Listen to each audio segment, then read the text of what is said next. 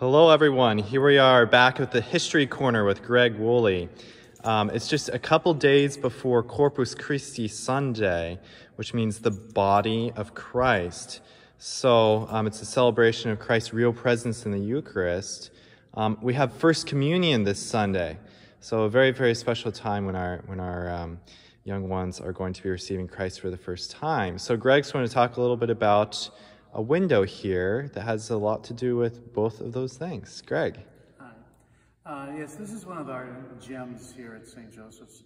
This window was the gift of all the first communicants from 1868 to 1893. And back then that would have meant just giving pennies every so often to the fund. And they were raising the money because the new church was going to be dedicated in October of 1893. This window is the only thing in the church that was not here the day of the dedication, because it was in Chicago at the World's Fair. There was a fair to mark the 400th anniversary of Christopher Columbus and America. So the window was brought back later. But there had to have been approximately 1,000 students between 1868 and 1893. Unfortunately, we do not have the book with a list of these children's names, but we do have the confirmation names for some of those years, and they would have received First Communion probably one day, and maybe the next day or a week later they would have received confirmation from the bishop. This window represents the Last Supper, which Jerome said symbolizes the Feast of Corpus Christi, body of Christ. And if you look at the window, you can see our Lord giving communion. Looks like St. Peter to me right by him, and then St. John. And the others you have to kind of guess, except for Judas, because you can see him scurrying out in the background after he's going to go betray Jesus. At the top of the window, you see two of the evangelists. You see Matthew, and you see St. Mark, who happens to be my favorite. But the window was brought then later and put into the church, and the colors are bright and vibrant, and this is so appropriate for this Sunday because, as Jerome said, it's not just the Feast of Corpus Christi, but it's the First Communion Sunday. Normally that would have been in May, but this year with the virus, we chose this date. It's so appropriate for the children, and so to remember all the children that gave this window, and we ask their prayers for the children that are going to make First Communion this Sunday also.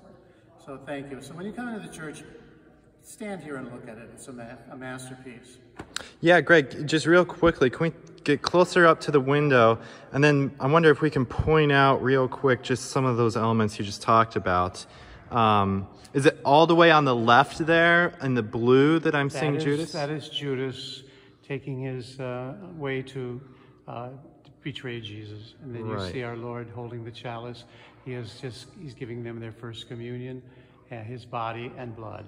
And I just presume that is Peter with him, because Peter, the head of the apostles. Right, so Peter would be the one in green. Right by Jesus there? And then to the left of Peter, I presume that's John. John's always shown as a younger boy with no beard. And the others, we have to kind of just surmise. Right, so John might be the one in blue there. Right. Yes. Right. To us, it looks like John is to the right. On the window, he's to the right of Peter there. And then above Peter's head, you have the chandelier, but it has three flames, and that could represent the Trinity, Father, Son, and Holy Spirit. Right. Now that we're this close, you can actually see the inscription down near the bottom of the window, First Communicants from 1868 to 1893. You can actually see that inscription. Wonderful. Well, thank you so much, Greg. This is awesome. I do hope everyone takes a look at this window when you come in church.